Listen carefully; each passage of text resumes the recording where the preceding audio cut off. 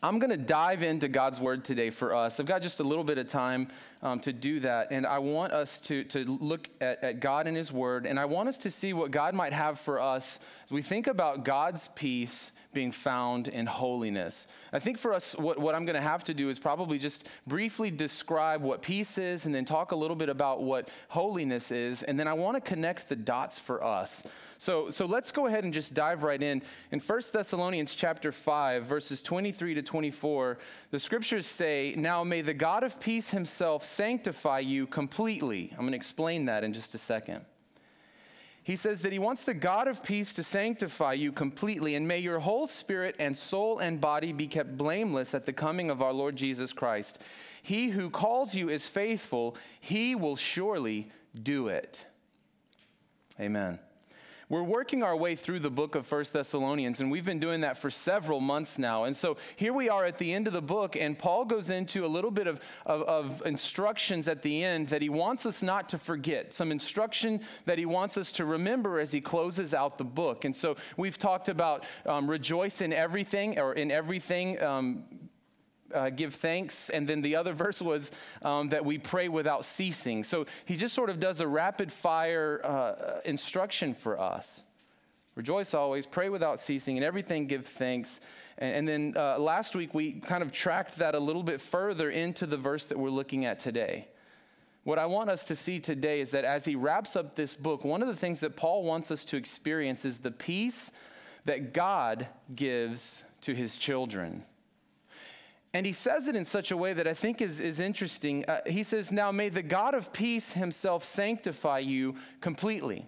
He wants us to be made holy, which is what the word sanctify means. It just basically means to be set apart for God, by God, for his service. To be set apart for God's use.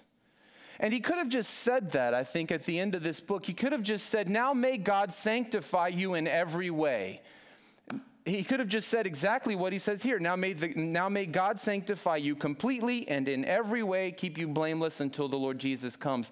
But he designates the word peace for God. May the God of peace sanctify you completely. There's no surprise here. I think you might be able to even relate with the Thessalonians that they were living in a time, I think much like any other time in history. I don't want to elevate them or sort of make it lower or higher than the experience that we have even in our culture today. They were living in times where I think they were troublesome times of transition. The Thessalonian church actually lived in a highly transient place, much like Hampton Roads. We talked about that months and months ago. So here in Thessalonica, as he's teaching them all the things that he's taught them, he wants to settle them, to ground them in some truth as he lets them go, as he finishes his word. And he says, "I want the God of peace to make you holy." And he's going to do that. I believe that. And that's how he closes his book. The God of peace himself will accomplish this work. That's the main takeaway as I look at this passage. There's no way to force peace. Have you ever tried to do that? Have you ever just tried to tell yourself to be cool, to chill out, to make things go away, to try to... I think what happens a lot of times with addiction is that's exactly what we're trying to do. We're trying to self-medicate, we're trying to eat, we're trying to do anything or look for anything we can find that will actually bring the kind of peace that Paul says only God can give. There's no condemnation for you doing those things, for you and I running to other idols or running to other things looking for peace. I think what I hope you would hear today is that we're actually saying, look, I think it's understandable we would look to other places, look for other sources of peace. We're actually holding out hope that there is only one source. You can find it here with the God of peace. That's the good news of Jesus Christ. That there's no condemnation for those who would turn to him and receive the peace that God gives. The kind that only he can give. This is the God of peace who is accomplishing this work in our lives, and he will do this for us. Now, because he's the God of peace, peace comes through his presence in our lives. I want you to think about that for a second. He is the God of peace, and the only way to receive true peace is to actually find it in him. So if he's promising to give us peace and he's promising to make us holy, then he's not promising something that will exist outside of his presence. The God of peace himself will do it. The God of peace himself will be with you. There's another passage in the Bible that makes this case a little better. It's 2 Corinthians chapter 13. Paul's doing the same thing in 2 Corinthians that he's doing here in 1 Thessalonians, the very same thing that we find him doing, which is at the end of his book, he's giving some rapid fire instructions for his believers. It's like the last thing he's going to say at the end of his book. And here we are in 2 Corinthians 13:11. He says, "Dear brothers and sisters, I close my letter with these last words: be joyful, grow to maturity, encourage each other, live in harmony and peace. Then the God of love and peace will be" what? With you. I think Paul makes the case in 2 Corinthians that I'm trying to make. It's the same point I'm making in 1 Thessalonians, which is that if the God of peace himself will sanctify us, it will not come apart from his presence in our lives. If the God of love is with us, what will we experience? Love. If the God of peace is with us, what will we experience? Peace. So our hope, our greatest hope, the greatest hope we could have is that God himself would come to us so that we experience peace. And the reason I say that is because I think we're praying for a lot of things to happen. And I think we might have a case of maybe some mistaken or misplaced expectations. If God would answer this prayer so that I got the thing that I'm praying about, then I would finally have peace. If he would just give me what I'm asking for, I think my problem would go away. And in some respects, that's probably true. But I think we have to lift our eyes a little higher than those prayer requests and see that true peace, lasting peace, comes in the presence of God himself. What I want for us as a people is to begin to see that God is the answer to our prayer. It's a little bit of a cliche statement when we say Jesus is the answer, right? And so you probably won't hear me say that except maybe in reference like I just did. But I think it's grounded in something that really is true. In just the same way as I explained it, God himself is the answer to our prayers. He has the ability to bring peace even when those specific prayer requests don't get answered right away. And that's what's amazing about walking with him. So peace is more than just conflict resolution as we see it in the scriptures. The scriptures in the Old Testament, when they describe what peace is, they use a word that is shalom. It's a word that refers to universal rest. It's a word that refers to universal harmony. It's more than just sort of punching a ticket to heaven when you die. It's more than just conflict resolution. Of course, we know that it's relational peace that we have with God because of the sacrifice that Jesus made for our sins.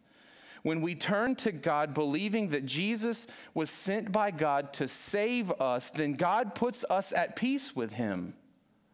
And for some of us, that's the first step I think we need to take, is entering into a relationship with God where he puts all things at peace between he and us, between him and you. But I think the word peace goes a little bit further. We're no longer traitors to our Creator, but we're children of the Heavenly Father, and then some. There's more beyond that. The scriptures define peace, referring to it as what I mentioned earlier, sort of a holistic harmony. It involves relationship with God and others, but it also, I think it extends to the perfect function of God's creation the way he designed it. It's things working the way that he intended for them to work. That's peace. Functioning the way God designed and living in a way that God intended, that is shalom. And anytime we divert from the way God designed things, or anytime that our lives are lived in a way that is contrary to what he intends for us, I think we begin to experience not shalom, trouble, unrest, a lack of peace. So there's hope here.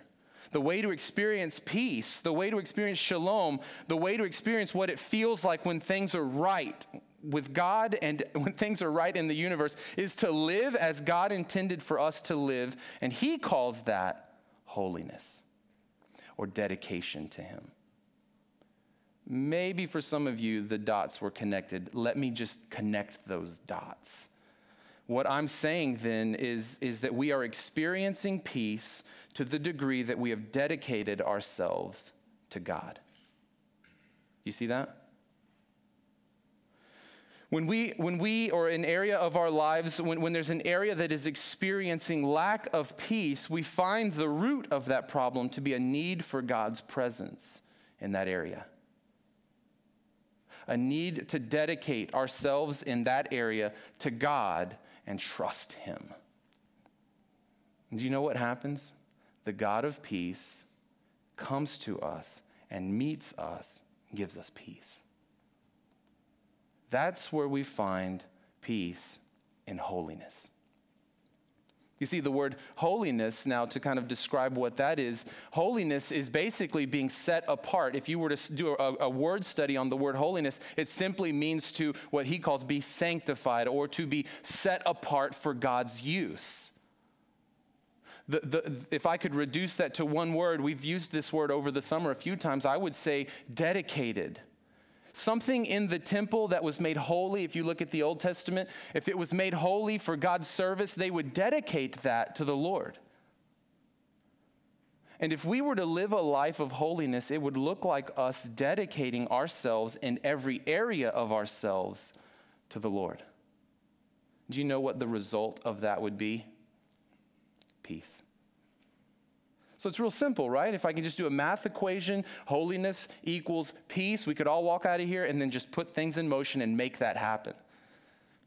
The problem for us is actually that in many cases we are resistant to God.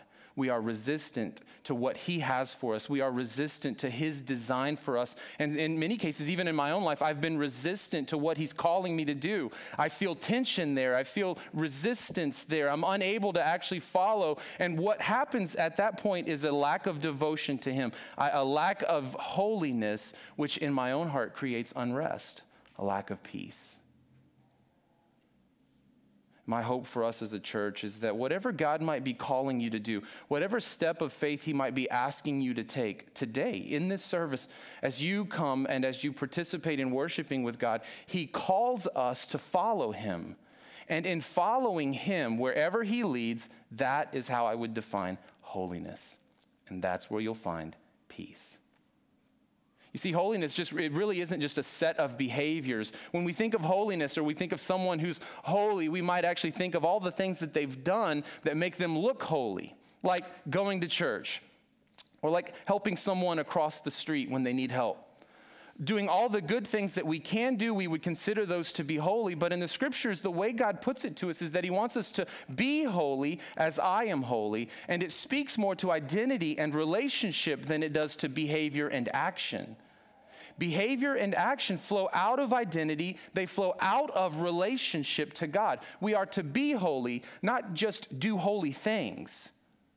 We're talking about an identity shift. We're talking about something that goes way beyond you saying, look, I was a smoker and now I'm a non-smoker. I was a cusser and now I'm a non-cusser. I will deal with those however you want to deal with them. All I'm saying is that whatever you're struggling with, repentance to God and turning to him and living a life of devotion to him it doesn't look exactly like saying, hey, this is a thing I hate. I promise I'm going to stop doing that. True repentance at its core looks like turning to God and saying, look, there's a lot of things going on in my life that aren't right. There's a lot of areas in which I'm feeling unrest, a lack of peace, and I'm realizing that at its core there is a lack of devotion to you, God. And so before I attempt to make all these changes in my life, Lord, I'm turning to you in devotion to you. I'm turning myself over to you and saying, let my life be lived in accordance with how you intend. Let it be lived the way you want, God. And then you do whatever changes you think need to be made. But God, I'm surrendering everything, even those bad things I hate, and even those good things I do for all the wrong reasons. I give them all up, and I'm asking you, God, to turn me to you. Turn me and make me holy. That's why he phrases it this way in the scriptures. Did you notice he doesn't really put the onus on you? He doesn't say, hey, you, do what it takes to be at peace with God. Hey, do what it takes to be holy. Hey, snap out of it. Quit doing all the things you're doing. Now, he's done that in chapters 3 and 4. He's done that even into chapter 5, where he addresses all of the things that the Thessalonian church needs to know about what it looks like to live in accordance with God. But at the end of it all, he summarizes it saying, look, of all of those things, here's what I want deepest for you. It's my last words to you. It's what I hope you remember above all else, and that's this: be devoted to God, and I know he can do this in you. And it's there you'll meet. It's there where you will encounter the God of peace. And as he talks about sanctification and holiness, he talks about it in such a way as to describe all of who we are. Did you see that?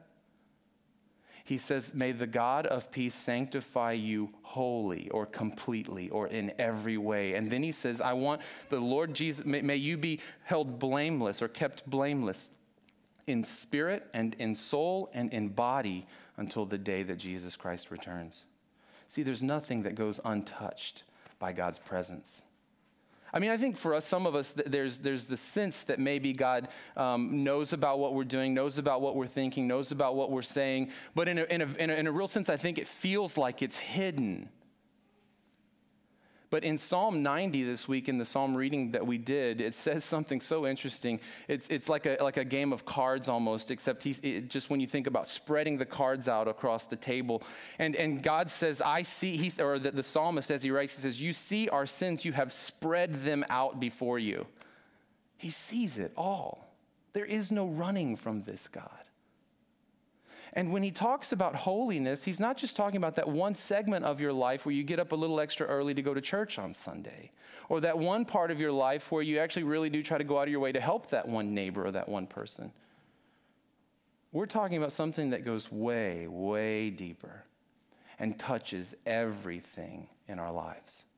Every single area. He says, I want you to be kept blameless in spirit and soul and body until the day of our Lord Jesus Christ, until the day that Jesus returns. What Paul is anticipating is kind of a twofold statement here when it comes to holiness and God's peace. The first part of God's peace in holiness is that it's progressive. It's not necessarily immediate. It's something that sort of progresses over time, so that over time we begin more and more to dedicate parts of ourselves that we were refusing or at least resisting or maybe just plain ignorant of. We begin to dedicate those things slowly in time to God. And over time we begin to experience more and more peace that God gives. And he also says, by referencing the coming of our Lord Jesus Christ, that this progressive work of being made holy by God, experiencing God's peace, will come to its completion, its fulfillment, when Jesus Christ returns and we are with him forever. That's why I think he mentions the coming of our Lord Jesus Christ. You remember me talking about God's presence, right? That's the only way to experience true peace. And what greater way, what more fulfilling way to experience the peace of God, what greater way to experience what it means to be wholly dedicated to him than when he physically returns to this earth to take us with him. And the Bible says, so shall we ever be with the Lord. Therefore, encourage one another with these things. Guys, we are in his presence through the work of the Holy Spirit. He is drawing us into his presence, and he's holding out hope presently for the peace that only God can give. You can experience that.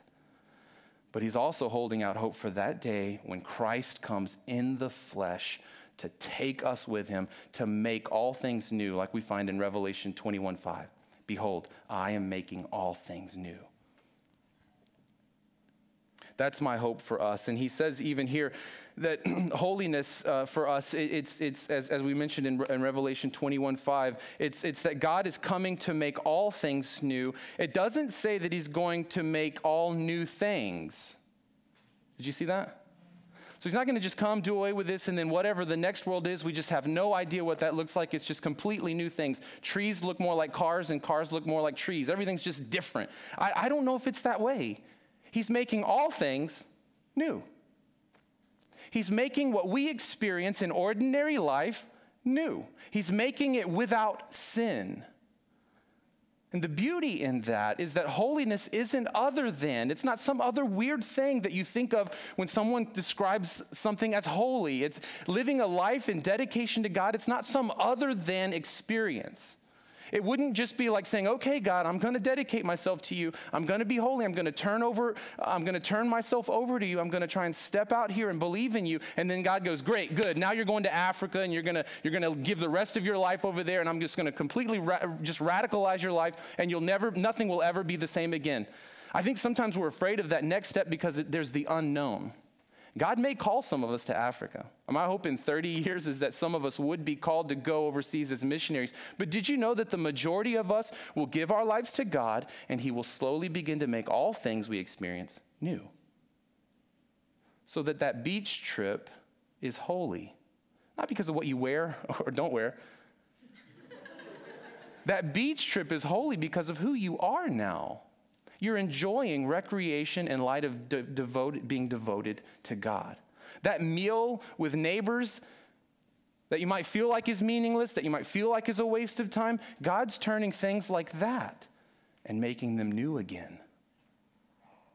Here's my point.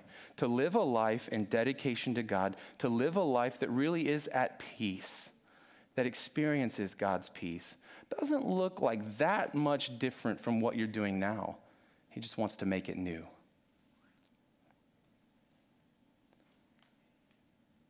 And that's, I think, for us, what makes it an ordinary thing. That's what gives holiness added value when we can see holiness in the ordinary day-to-day life. He takes the job you do, and he doesn't necessarily change it. He just makes it new. He takes the relationships you have, and he doesn't necessarily change them. He makes them new. He takes the frustration and anger that you've felt toward God for the things that have happened to you, and he walks you through those things so that he may not change what you've experienced, but he has a way of making those new. My hope is you'd turn to him. My hope is today we would experience what we can hope for in the future when he comes again. We would experience even now the presence of God, devotion to him, and let the peace of God just begin to settle down into our hearts. Would you pray with me? God.